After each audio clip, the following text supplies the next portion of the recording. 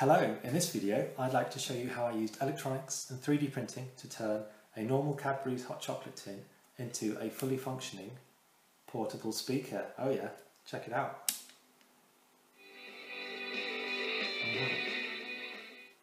So I'm going to take you through how the 3D prints work and how both the ones on the outside but also the whole structure on the inside looks, and then I'd like to go into a little bit on the electronics and how they all fit together with the speaker. And then finally I'll do some assembly, some gluing, some screwing bits together and that kind of thing, and then I'll plug it all in and test it. Let's get started. Okay, so I have here my speaker, and around the outside of the speaker you can see there's this sort of dent, and I thought that's the best way to hold it since there's not any mounting holes or anything like that. So I created a matching 3D print which has a lip which fits into that little dent there and slides around quite nicely and holds it in place. I made a second one which goes in like that. There we go. And those two screw together using some holes here, and they really hold the speaker in place quite well. It's not going anywhere. So that is my speaker held. Now that will fit on top of a column like this. So you can see the orange bit here is the same as this grey bit we've got going on. And this will fit inside of the hot chocolate tin like that. So we've got this H section which supports it, and that's got a load of holes drilled in, and that's so that I can put the circuit board on there. I wasn't entirely sure how I was going to mount it, so I thought if I just put holes all over it then I'll have plenty of options. After that I've got the pillars down the side which are really just for support, and finally a base bit which is going to sit against the bottom of the speaker. So that slides into here like that and is really snug.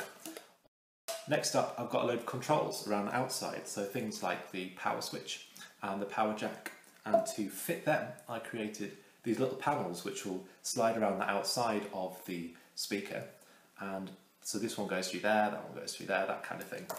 And the thing I really like about these is they've got a little bend on the outside, don't know if you can see that, and that means they fit perfectly against the circumference of the speaker, which I quite like. Finally I have this which actually goes onto the lid of the hot chocolate tin, and this is basically so that when I drill a load of holes in to let the sound out, there's still some protection, and it snaps on, there we go, like that. I think I'll also have to glue it, and then that'll go on top of the tin like this. The speaker will be mounted just below it, and that'll be it complete. So that is my 3D prints. Now I'd like to show you some of the electronics and how they all fit together. Let's do that. Okay, so here I have the electronics. It's all built around this little red board you see in the middle, which is a SparkFun audio amplifier board, and it's really quite simple. The signal comes in from the audio jack here, goes round to this side, it amplifies it in the middle, and out the left comes the amplified signal for the speaker.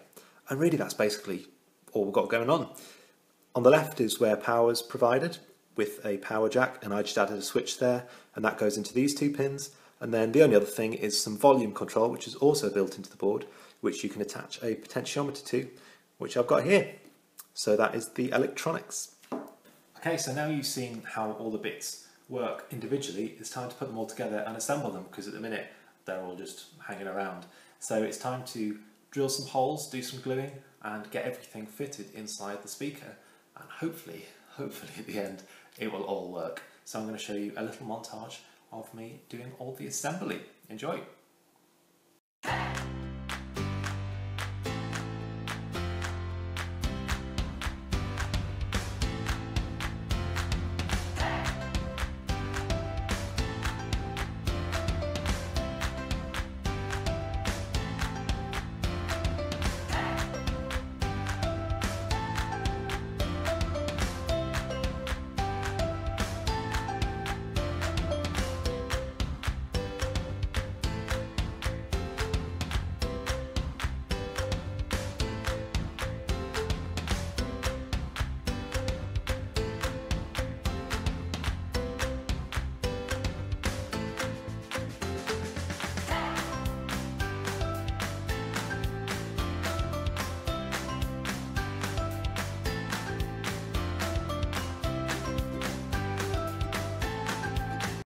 Right, I now have everything wired up, connected up to the circuitry there, and it is now time to put it inside and see if it all works.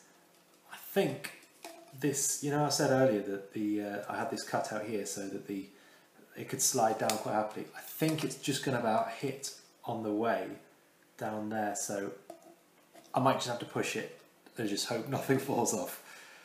Let's get on with it. I'm a bit nervous. Anyway.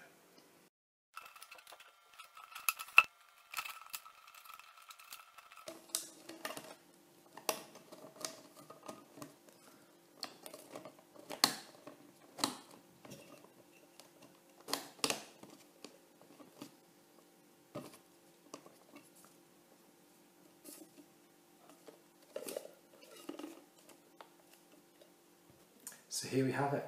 After a build which took significantly longer and was quite a lot harder than I expected, I have a hot chocolate speaker. So I've got the lid on the top there with the holes drilled in, controls on the outside, and then on the inside we have our speaker sat nicely ready to play some music. So there's only one thing left. Let's plug it in, see what happens.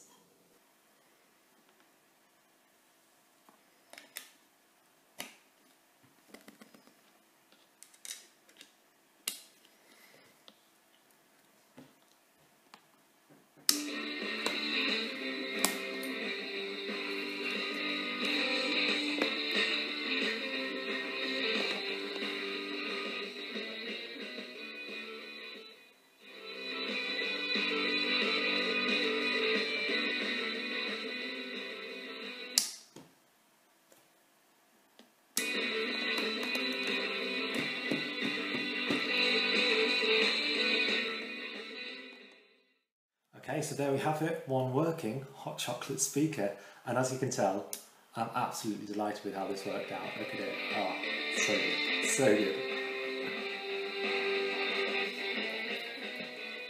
So I hope you enjoyed watching this video. If you've got any questions, just feel free to ask in the comments. I'm quite happy to answer any details which you think I've left out. And I'll also write up a blog post which will have some of the wiring, the 3D print files, and some of the lessons I learnt along the way in case there's some extra details which you'd like to get your hands on. So apart from that, I think that's me done. I'm going to go listen to some music and I'll see you next time. Goodbye.